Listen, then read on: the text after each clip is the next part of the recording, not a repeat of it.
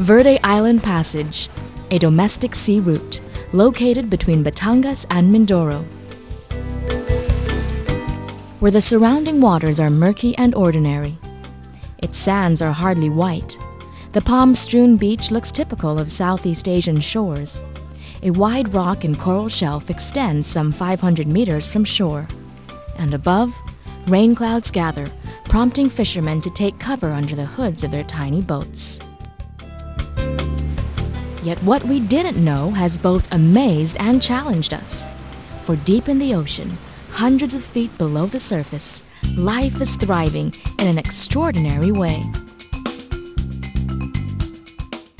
The waters here are home to an astonishing amount of marine life, with the highest biodiversity of fish species in the world. After an intense 12-year study conducted to analyze distributions of marine species, it was determined that the central part of the Philippines has the highest marine biodiversity in the planet. Here is found the largest concentration of shorefish species, the Verde Island Passage. Since this recent discovery and studies by American marine biologist Dr. Kent Carpenter, Global Marine Species Assessment Coordinator of World Conservation Union, and Dr. Victor Springer, scientists have come to acknowledge that this passage is indeed the center of marine shorefish biodiversity. And thus, the Verde Island Passage has since been identified as a high-priority site for marine conservation in the Philippines.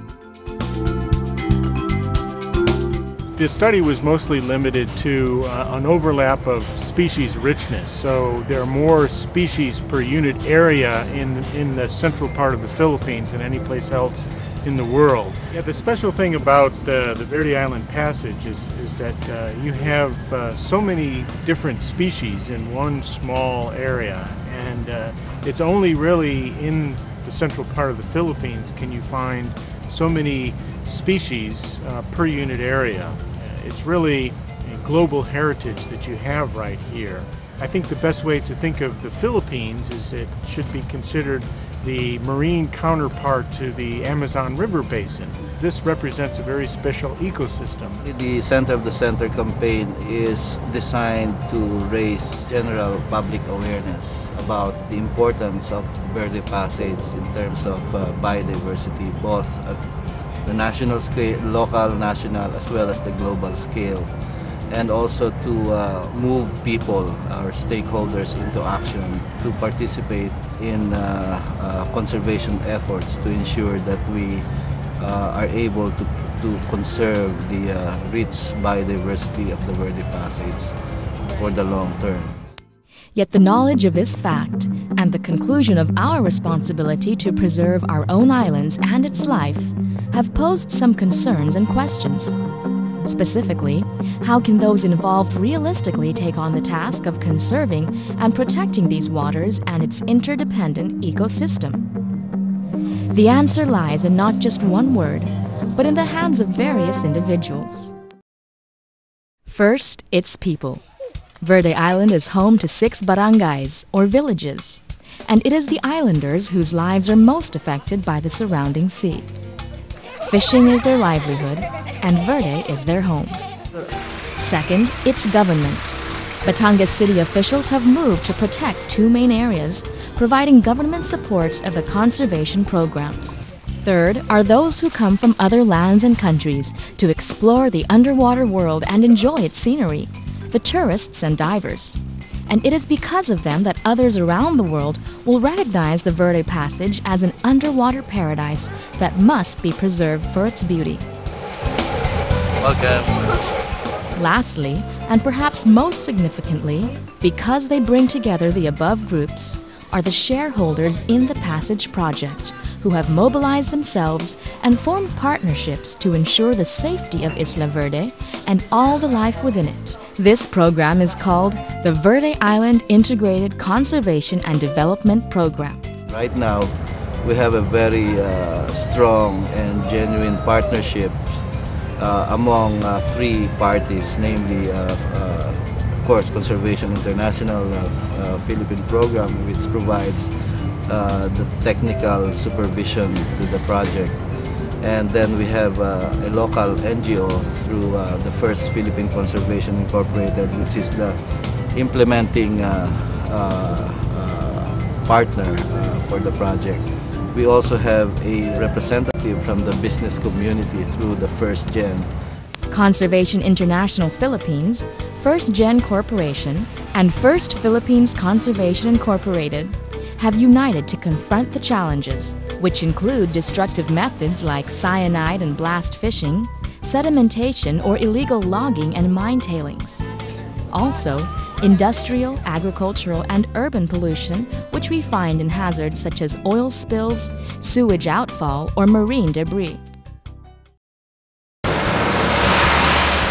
A closer look at Verde Island shows us conservation strategies being implemented and how people have begun to take responsibility for this national and global treasure. At the office of the City Veterinarian and Agricultural Services, Dr. Loyola Bagi tells us about the two sanctuaries which were established and developed to augment the standard of living for the Verde people. Those people in Verde Island, they group themselves together in order to promote really the Verde Island as an island and their resources to help them attain those sources of living. They really work together and make plan together for the benefit or for the good of the Verde Island. Why is Verde Island called Verde Island? Because it's really very green. People there, as of now, really mobilize themselves in order to make Verde Island famous island, not only in the country, but in the world. But mobilizing together towards making Verde Island one of the key portions in the city means getting to the heart of the matter, the city's people. Through the implementation of the CREST program in Batangas schools, children are being made to understand at a very young age the importance of the environment and how they can contribute in their own way. At the moment, we have already started by conducting a seminar workshop for teachers. And we have the output, the vision action plan. We will see that it will be integrated in the curriculum of elementary schools in this division. The environmental education is very much alive in science, in health, and also in agricultural education. We are not only aware of the environmental education in the terrestrial environmental education, but marine life, marine resources. So this will drum up and increase the level of awareness of our students. If we will educate the adults, we cannot change their values. If we will start from the preschool and they have still conscionable minds that are malleable, by that way I think that is the most effective way. We start from 0 to 6. They will be much aware of the importance of conserving our environment through environmental education. The Batangas Coastal Resource Management Foundation is composed of over 30 industries whose primary purpose is environment protection. The students are involved actually in the sense that they participate not only in this international coastal cleanup but also in the extension services, in the mangrove rehabilitation, cleanup also, greening and cleaning the environment. That's part of the activities being done. The people of Verde Island have worked to raise a standard that encourages beautification in indigenous areas. Here at the Coastal Resources Management Learning Center, the issue of environmental conservation is integrated into song and music, which young children learn to perform. Through teaching them the value of conservation in a natural, creative way, they grow to appreciate and respect their own habitat. Halimbawa sa mga ang makabayan, mayroon dong subject na sa iba't ibang anyong lupa. Siyempre yung mga ilog, dagat o mga kabundukan sa ilog, dapat i-integrate kung paano mapapangalaga ang mabuti yung ilog, paano mapapanatili nating malinis ang ating kapaligiran, ang dapat gawin ng mga bata. Inside the island's fishing cove, local fishermen explain how they have been trained in the legal fishing process. We really would like to highlight in this program the partnerships and alliances that we are trying to build. The issues and the threats we are facing, or the Verde Passage is facing right now, is simply too enormous and very extremely daunting. We would like to encourage other stakeholders from all sectors along the passage to more actively participate and contribute to this effort, which requires long-term commitment. The area around Verde Island itself are all beautiful underwater. Scuba divers can see and snorkelers can see for themselves that there are a group of species down there that make the area particularly beautiful. And of course the best way to appreciate that is to experience it firsthand. One of the issues in the Verde Passage is the disruption of marine life during dives, particularly when corals are removed during anchoring. To solve this problem, a team of environmentalist divers, who also do underwater cleanup, work to position buoys in the ocean where divers may tie their boats to while they explore freely without disturbing the reef. Pupunta tayo sa Pulong Bato upang ipakita ang pagsasaayos ng aming ginawa ditong mga mooring buoy. Sa ngayon nga po ay aming pamalitan ng isang nabangga ng bangka. Dito po namin matukoy kung dahil ginagawa po namin yan dahil para po may matalian ng mga dumadayo ditong mga divers para protektahan po, hindi sila umangkor dyan para maprotektahan po ang gasang. Mr. Jerry Reyes directs current projects in the Verde Island. He has been diving for over 20 years, with much experience in environmental programs, habitat management, and scientific studies. Today, he takes us down into the deep to discover Verde's most prized possessions.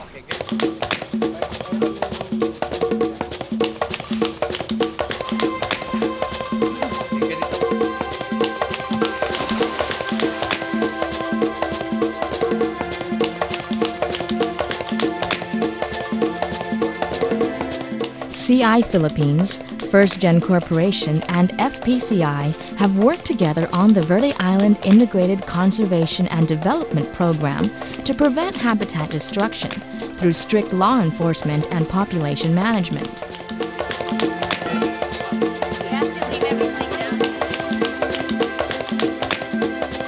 Being one of the country's richest fishing grounds and top tourist destinations means that continued illegal and destructive fishing pose grave threats to the marine resources of the area, whose species include sea turtles and giant clams.